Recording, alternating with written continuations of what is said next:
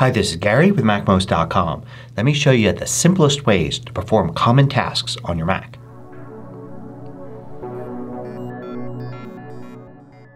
MACMOST is brought to you thanks to a great group of more than 1,000 supporters.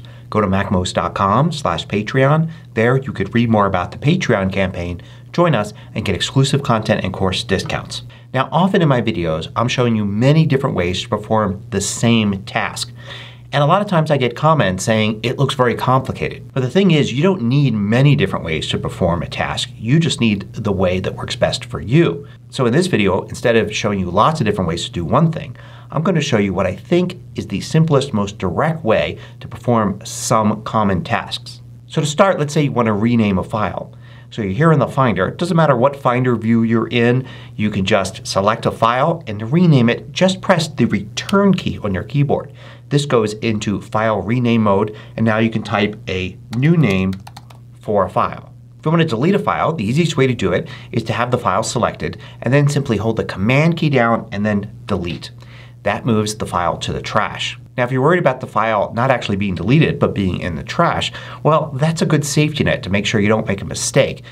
If you set up the Finder in Settings under Advanced to remove items from the trash after 30 days, then you can just leave the trash alone. Files will automatically be removed when they're 30 days old. Now if you want to move a file from one location to another, there are many different ways to do it. If you could see the file and the destination, you could just drag and drop one to the other. But if you can't see the destination, just go to File, New Finder Window, or Command N, and in that second window go to the destination. Now just drag the file from one window to the other and you've moved it. And if you want to leave the original there and make a copy in the new location, then hold the Option key down as you drag it. You see the plus button appear there and drop it in, and now it will make a copy. But if you're moving from one drive to another, then it automatically makes a copy of it. It doesn't assume that you want the original deleted from the other drive. Now if you want to search for a file, there are many different ways to do it. But I think the simplest, most direct way is when you're in the Finder, in a Finder window, just use Command F. And then you'll see you're typing up here in the upper right hand corner. Just search, and then you have two choices underneath. Name contains what you've typed and the content contains what you've typed.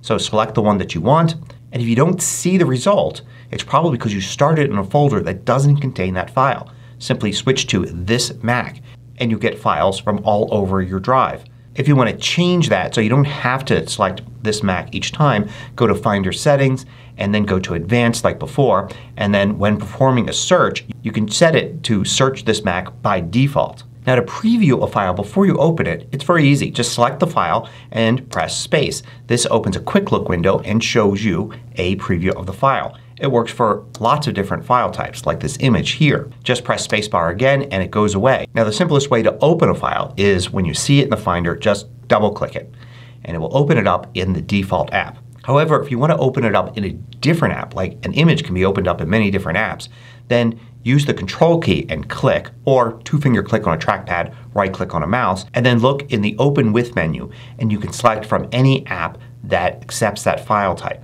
Now to launch an application, the simplest, most direct way to do it is to move your pointer down to the bottom of the screen to reveal the dock if it's not already there, and then click on the application and this will launch it.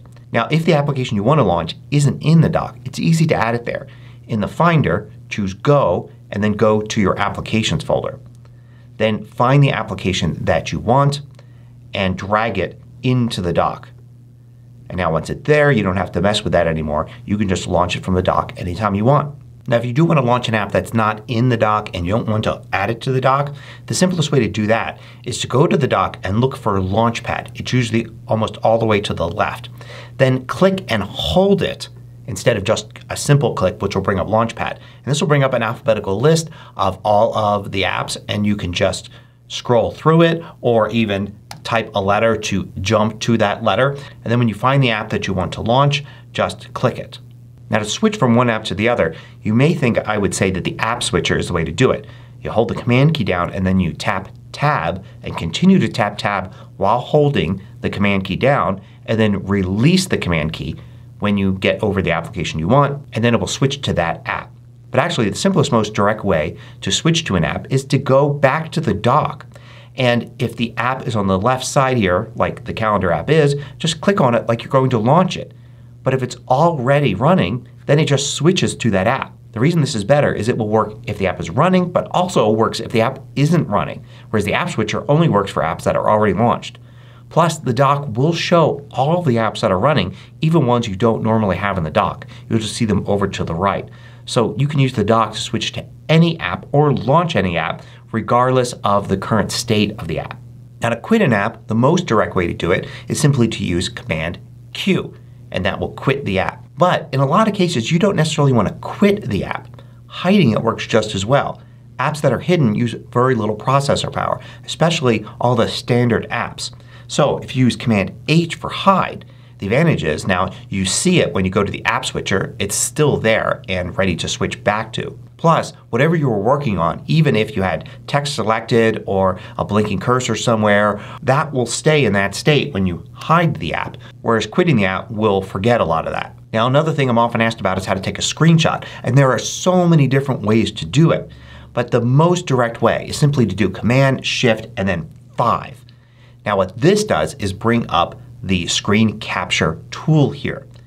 Now you've got all of your options. You don't have to remember a specific keyboard shortcut for a specific thing. You can just look here, move your pointer over it, and get reminded of what each one does. You've got all these options here, but most of the time you don't need to mess with any of this because you simply are just going to use it the same way you used it last time. So here the last time I captured the entire screen and it's already there. So all I need to do was Shift Command 5 to bring this up and then either click on the screen or click the capture button to capture. So if you're confused by all of the different ways to do a screen capture on your Mac, just remember Shift Command 5. And one last one. There are many different ways to perform calculations on your Mac, but probably the simplest one is to use Spotlight. Just use Command and space and then type what you want to calculate. It could be something simple like that, or it could be something more complex like that, and it will still perform the calculation and give you the result. So there are some of the most common tasks that people need to do on their Macs, and each one of them can be done in so many different ways. If you do need more functionality or you want another way to do any of those, there are certainly tons of different options. Hope you found this useful. Thanks for watching. If you liked this video, click the thumbs up button below to let me know.